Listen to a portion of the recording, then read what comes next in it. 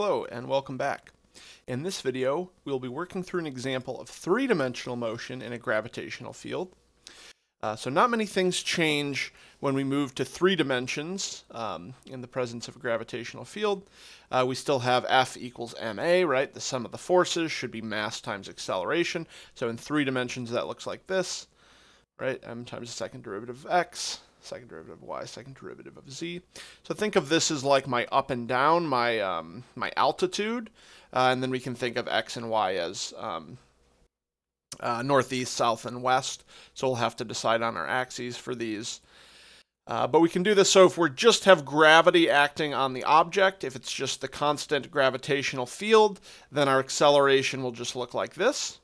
And we can go through all the same sort of derivations that we did in the past for two-dimensional motion. Right, so if we don't have a y component, say, then just x and z together will look like what we had derived previously. But now this offers the possibility of both x and y motion, so not just horizontally, but another dimension to our horizontal motion. This also opens the possibility of having other forces, like crosswind, spins, or slices, that might be accelerating my object in one of the two horizontal directions. So the example we're going to work through is this one. So we have a small projectile fired to the east over horizontal ground. So that's a nice assumption. We have an initial speed.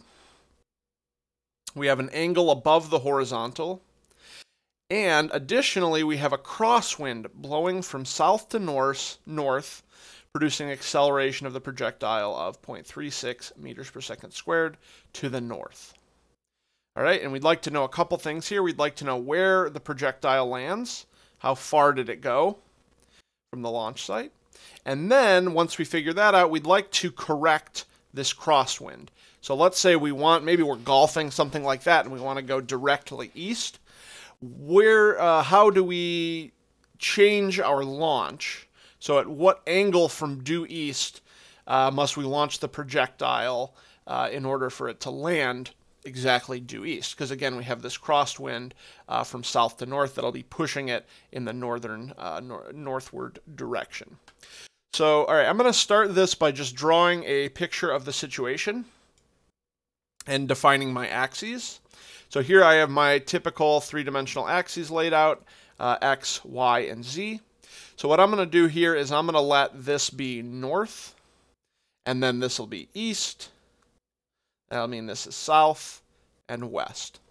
So positive y direction is northerly, positive x is easterly, and then the opposites of that. And then my z, again, is my altitude above the ground, the horizontal or the flat ground. So what does my projectile look like? What is the trajectory of this thing? So we take off where we are. Let's read the problem again. Let's jump to the problem again. It's fired to the east over horizontal ground with an initial speed of 300 meters per second at an angle of 30 degrees above the horizontal. So that's fired to the east. So due east, we're firing this object at 30 degrees above the horizontal at 300 meters per second. So it looks like we're going to be heading due east like this, coming towards us. Coming towards us, due east is how we're starting off at 30 degrees. And then we have this crosswind of 0.36 meters per second squared to the north. So what that's going to do is it's going to force this to meander to the north a little bit. So when I land, I should have traveled just a bit to the north because of this northerly crosswind. So that's the idea, is we've launched it and we'll end up about right there. So we'd like to figure out, how far did we travel? So that'll be this distance, right, from this point back to the origin. That'll be how far the object has traveled from the launch site. We also want to know where it lands. So for that, I can give x and y components of this vector, right? So we have this vector when it lands. We can think of this like a vector. That should be along the horizontal because that's where the ground is. That's where it'll land. This will be pointing, it looks like, positive y component, positive x component, so that's what we should be looking for. And so we really just need to find this vector. Its x and y components will be where it lands on the ground. Its magnitude will be how far it landed from the launch site. So let's go ahead and work out those first. So we'll start with, this is always sort of the place to start with this, especially when we have other forces going on or other accelerations, our acceleration vector. So a of t, so x component, am I accelerating it all in the x direction? No, there's no acceleration. The x, we're just starting with an initial velocity in the x direction. So my acceleration in the x direction is 0. However, we do have an acceleration in the y direction, right? It's 0.36 meters per second squared to the north, so that's positive y, so this is 0.36 meters per second squared. And then do we have a z acceleration? Yes, of course, we have gravity acting downward, so this is a minus, right, negative z, minus g. And so g here, we're using meters per second squared for acceleration for the other component, so we should use minus 9.8 meters per second squared there as well for g. Great, so there's my acceleration vector. My velocity vector will be an antiderivative of that, keeping in mind my initial velocity. So maybe let's figure out what's my initial velocity here. Maybe I'll do that down here. What's my initial velocity? Or I'll phrase it like a function, v of 0. What's my initial velocity? V of 0 should be, so x direction, I'm launched directly to the east, 300 meters per second, at an alpha of 30 degrees. So that should be 300 cosine of 30 degrees. Do I have any initial y velocity? No. All the y velocity is going to come from this crosswind, but I start out with 0. And then my z component, I should have 300 sine of alpha, or 30 degrees.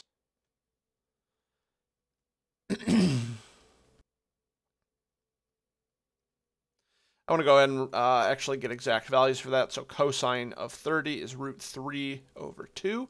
So this is going to be, running out of a little room there. So this is going to be 300 times square root of 3 over 2. So that's 150 times square root of 3. 0 there. And then sine of 30 is a half. So this will just be 150 there. So this is my initial velocity. So that's going to help me when I take an antiderivative of this. These will be my constants. So what I'll get is 150, right? Integrate this, I'll still get 0 plus this constant, 150 square root of 3. Here, integrating this, I'll get 0.36t plus 0. So this is just 0.36t. And then here I'll get minus 9.8t plus my 150 for velocity. So that's taking account antiderivative of this together with my initial conditions. All right, let's go ahead and grab position. So we are starting at the origin, so my r of 0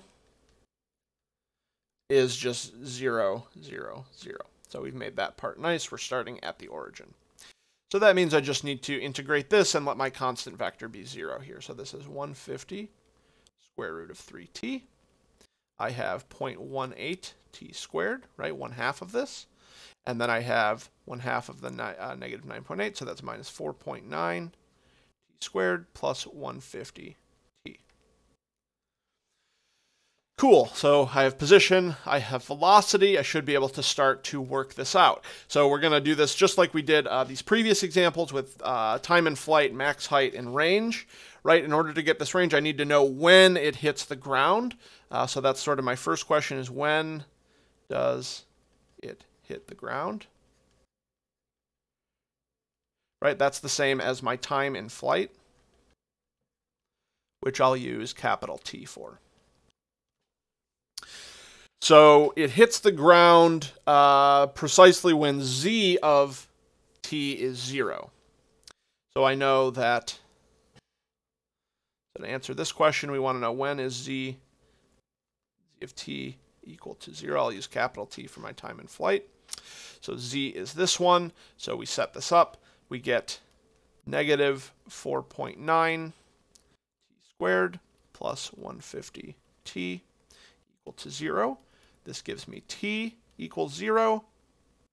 And let's see, when I factor a t out, I'll have negative 4.9 t plus 150.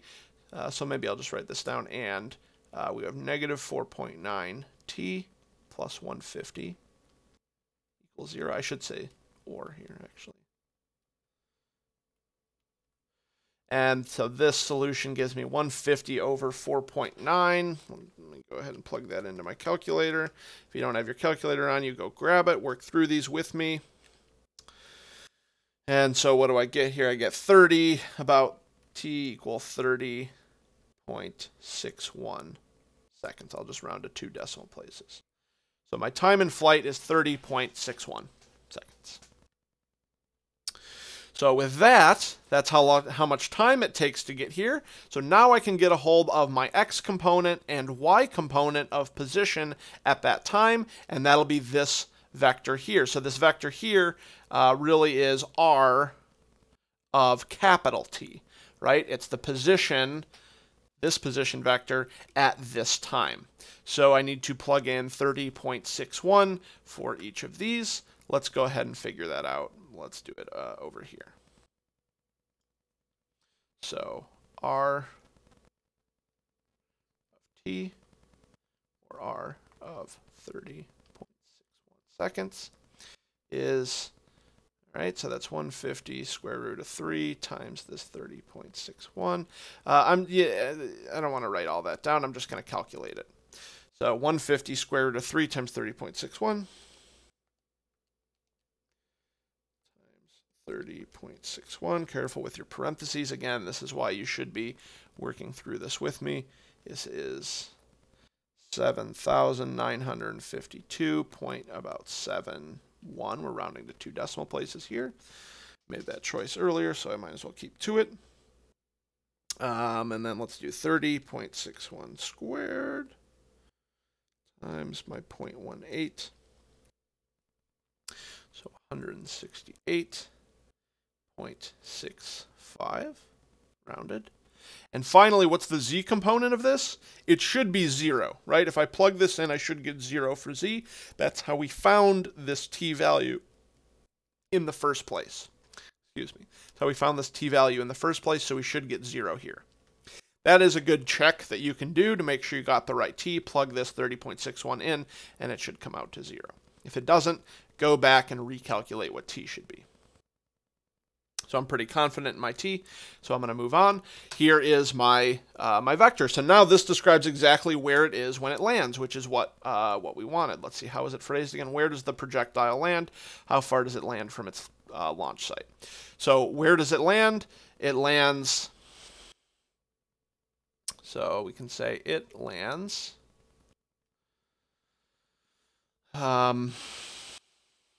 7,952.71. We're in meters to the east, right? This was in the east direction. And 168.65 meters to the north. If you need to, jump back to the picture we drew at the beginning to remind ourselves of how this thing is looking, right? We went to the east and to the north a little bit. X was my east component. Y was my northerly component. And so that means, where did it land from the launch site? Well, that's my magnitude of r of t. And so that's what? Square root of x squared plus y squared plus z squared. How far did we land? So let's calculate that. 7,952.7 squared plus 168.65 squared. Take a square root of that. And we should get, I got 7,954.49 meters. So it traveled, or I'll say it lands 7,954.49 meters from the launch site.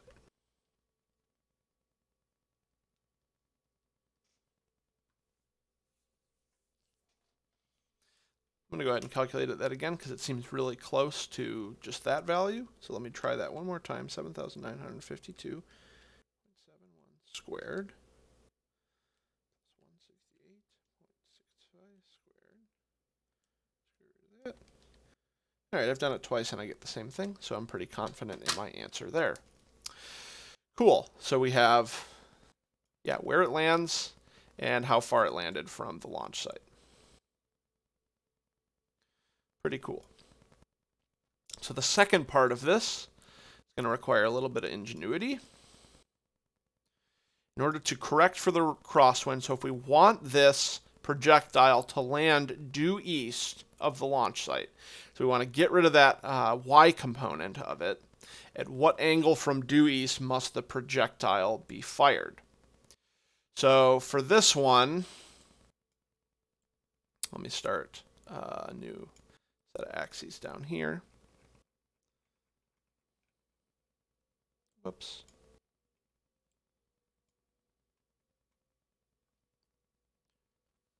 So what's going on here? It's always a good idea to draw the situation, draw what's going on. This helps inform you about where to start. If you have no idea where to start by just drawing it. Drawing does not have to be perfect, but you need to get as much information into the drawing as you can.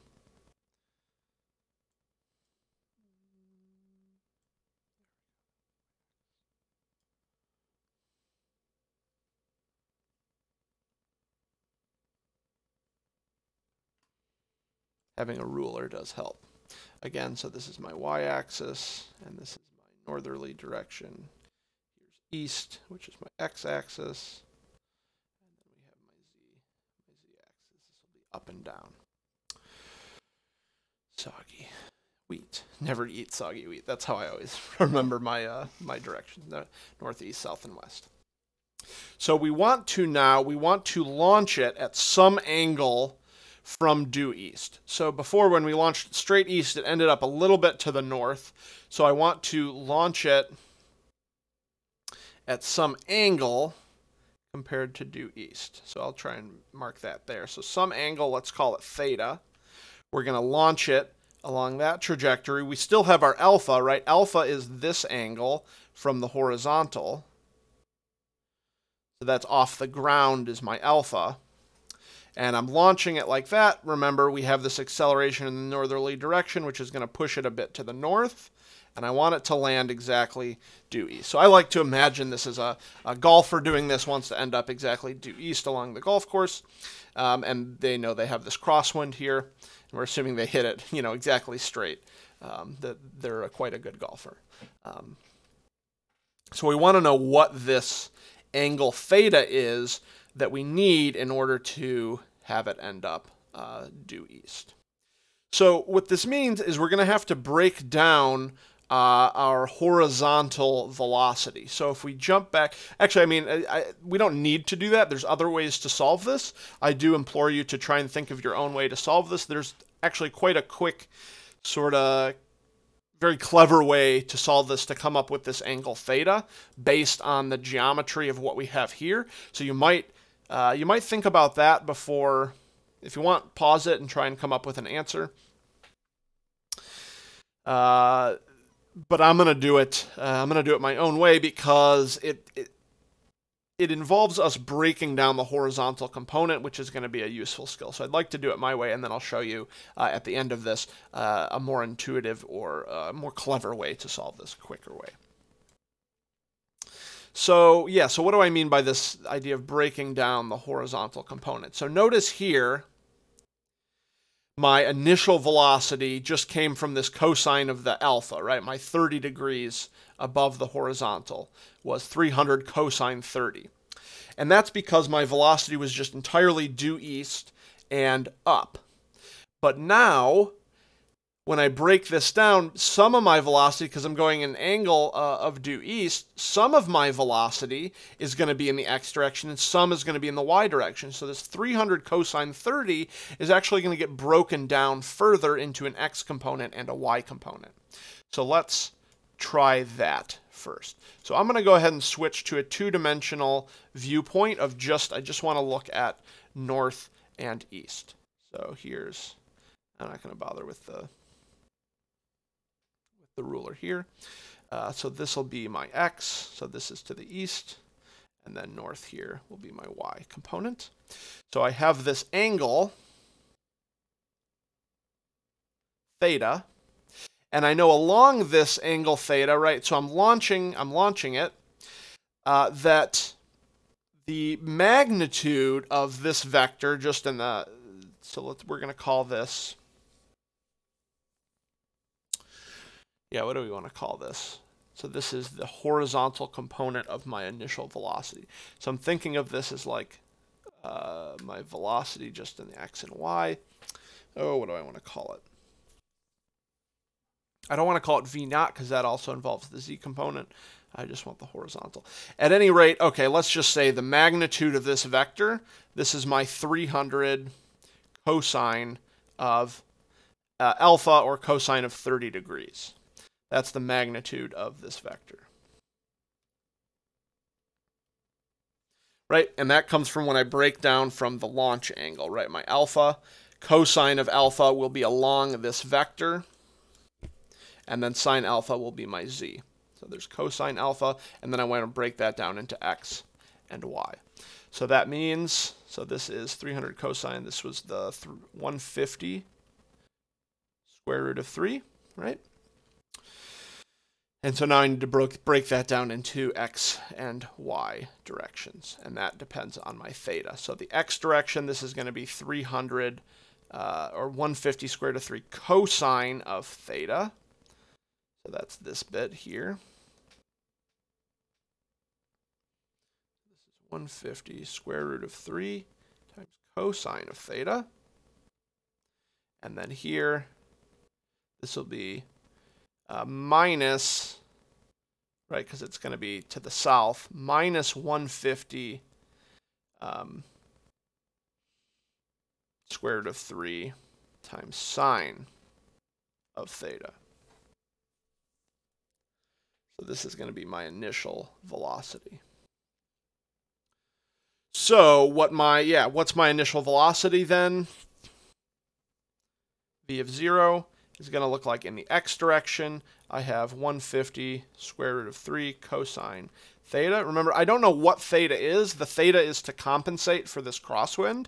So that's really what I'm going to be solving for, is I need to get a hold of what theta is. So right now I just need to keep it as theta, this variable. 150 square root of 3 in the x direction. In the y direction, we have minus 150 square root of 3 sine theta. And then in the z direction, we have the just 150, right? Remember, this 150 was 300 sine of my alpha, 30 degrees. So there's my initial velocity. So what's my velocity equation? So this will be, there was no acceleration in the x direction, right? Remember that, 150 square root of 3 cosine theta will stay there. There is an acceleration in the y direction. Remember, this is to the north, so that's a positive y value of, that was the 0.36 meters per second squared. So this is going to be 0.36 t minus 150 square root of 3 sine theta. And then the z, that's my minus 9.8 t plus 150.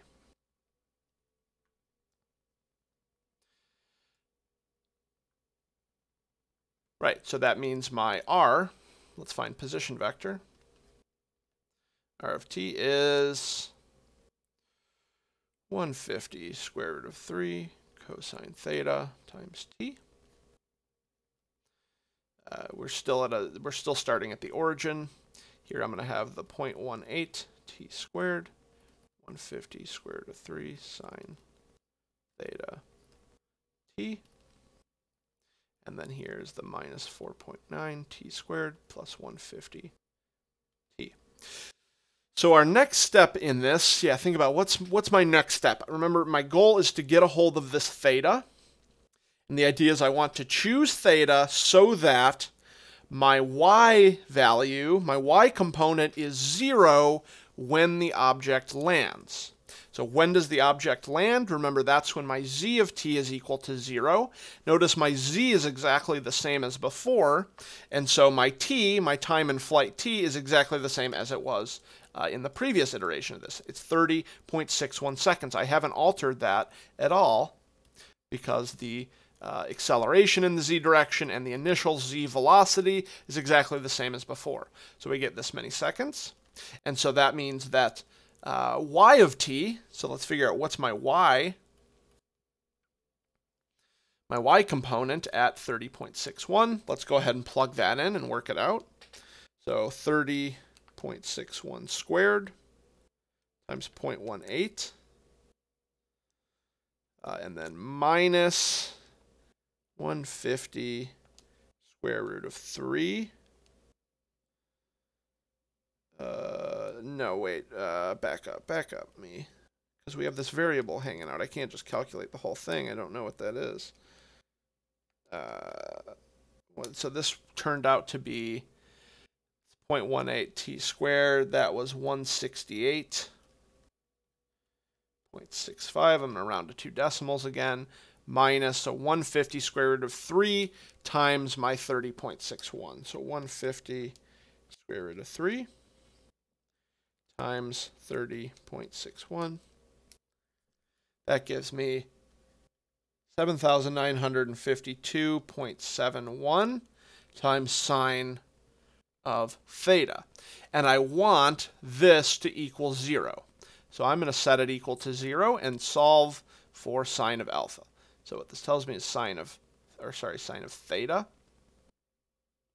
So I have 168.65 divided by that last quantity. I get 0.0212. So let's see. So what is theta then? Inverse sine of that. And then make sure to check whether you are in degrees or radians. I'm in degrees, so my answer should come out in degrees.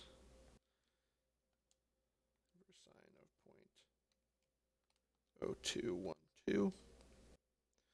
So I get 1.21, let's say 5 degrees. And so if I choose my theta to be this, then y of t will be exactly 0. And I'll have my solution. Remember what the goal here was. We wanted to correct for the crosswind. We wanted the projectile to land due east of the launch site. At what angle from due east must the projectile be launched? So we have our angle, and then let's remember how we defined this angle. This was south of east, right?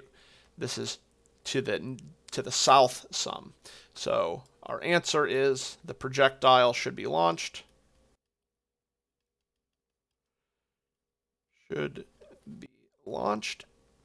Right, to correct for the crosswind. Projectile should be launched at 1.215 degrees south of due east. And there's the answer to our question. And now that we have what the theta is, we can work out what the x value is at this point and get some more information.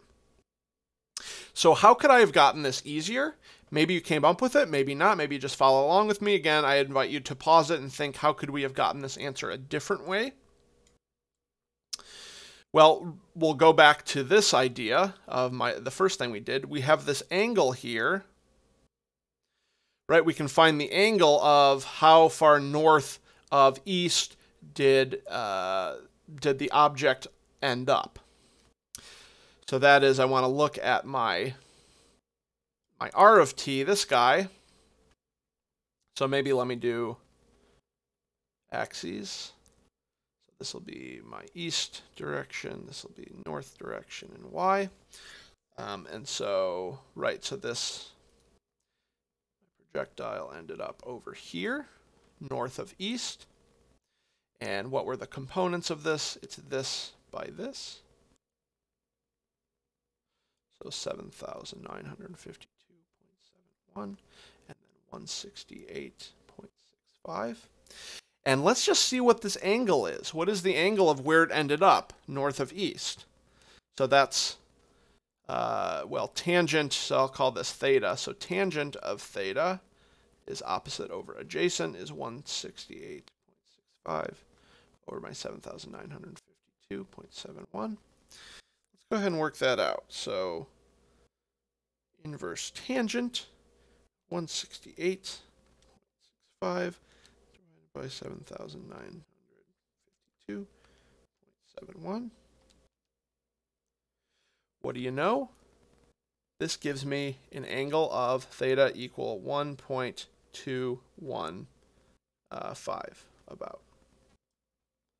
What did I get over here? Theta equal 1.215. So the idea is, because there's no other accelerations or anything going on, that if I just rotate my axes, if I sort of just rotate everything by this theta, then I'll end up due east of north. And so in order to compensate for this, I just need to adjust my theta. I need to now have theta go down here, and then my object will curve around and land back in the x direction. So this was a much quicker way to end up with the same answer. It also gives a way to check our answer and confirm that this way of thinking is correct, right? So two equally valid ways of doing it, and one of these was, well, a lot more work than the other, but hopefully illuminating of working through this. So breaking down that vector into the components and then going with that. Okay, that's it for this video. I know it was a long one. Not much else in this section, but I'll certainly see you in a later video. Bye now.